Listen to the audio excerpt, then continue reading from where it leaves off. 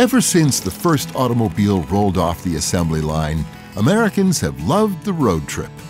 Ah, the open road. History and adventure around every turn. The scenery, the purple mountains' majesty, and, unfortunately, rubber on the road. Debris from tires everywhere. It's an eyesore. It's dangerous. It's everywhere. Besides the rising cost of gasoline, one of American motorists' biggest gripes is debris on the highway, also known as rubber on the road. People are talking about safety. All of a sudden, I had swerved to avoid this big chunk of rubber in the road. I almost hit into the barrier. This big chunk of rubber just flew up, hit my windshield. People are talking about danger to the environment. More trash for the landfills? Like we need more landfills. Mostly, people are talking about what they think is the #1 culprit. And, you guessed it, Retreads. Retreads. Retreads. well, talk is one thing. Getting the facts straight about rubber on the road is another.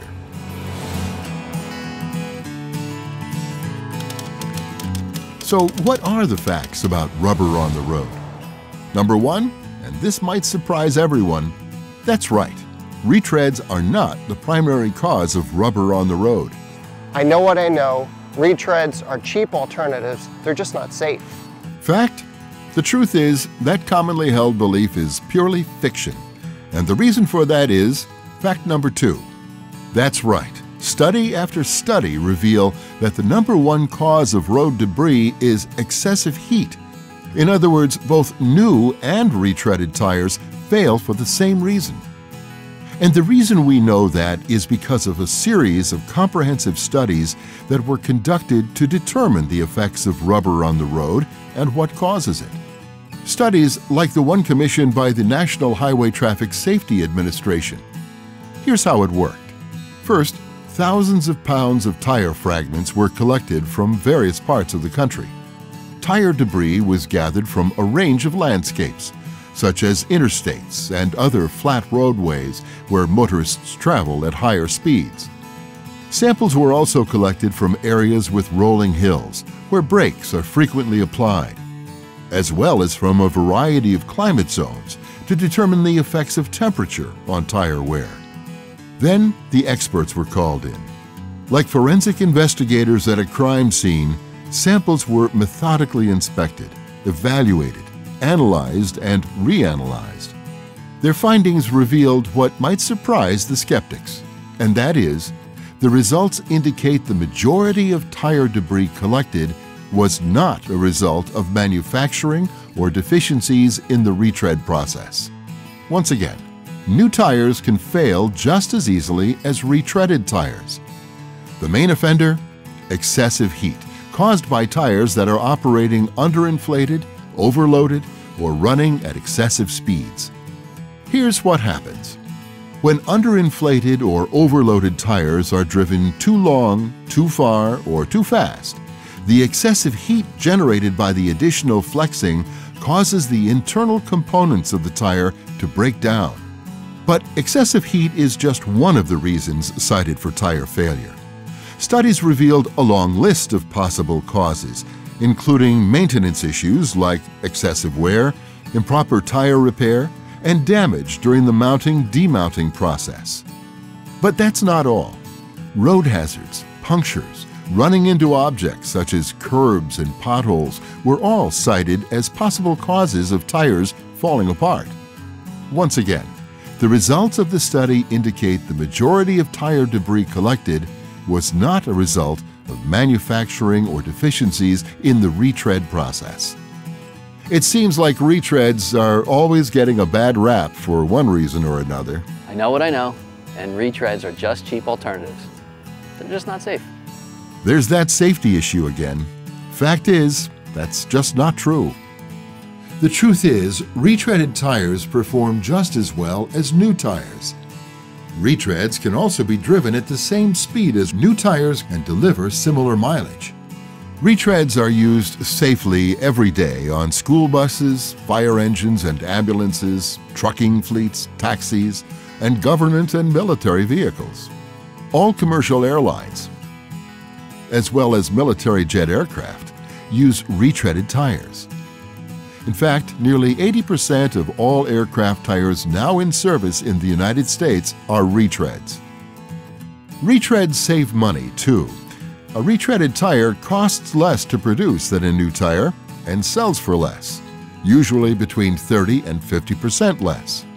By using retreaded tires, commercial trucking fleets, airlines, and state and local governments are saving millions of dollars per year.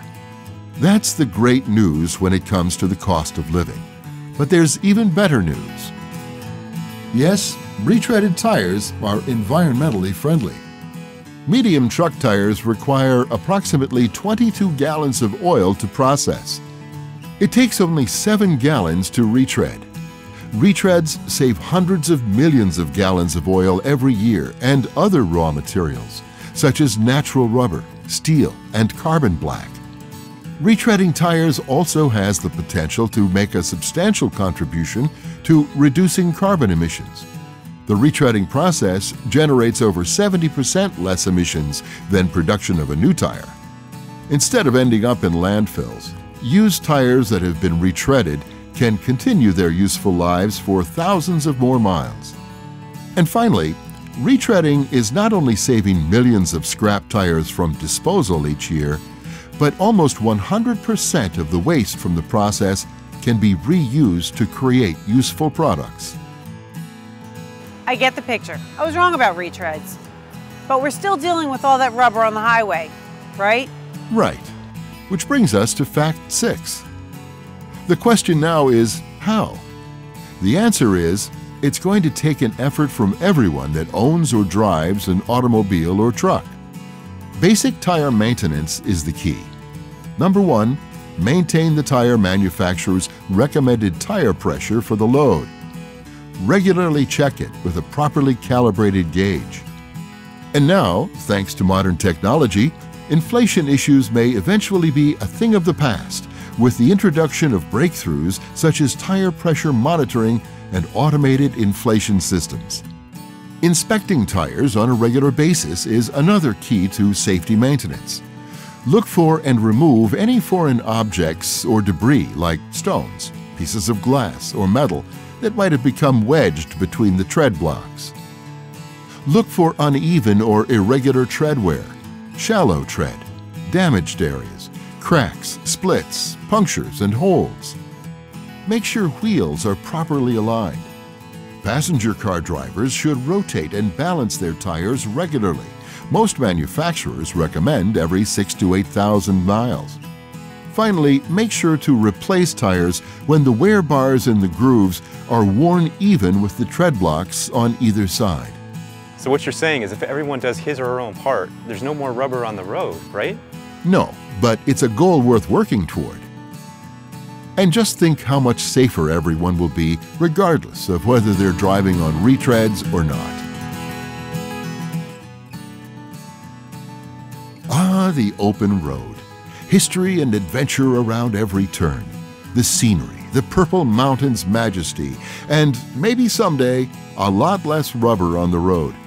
We can all do it, and that's a fact.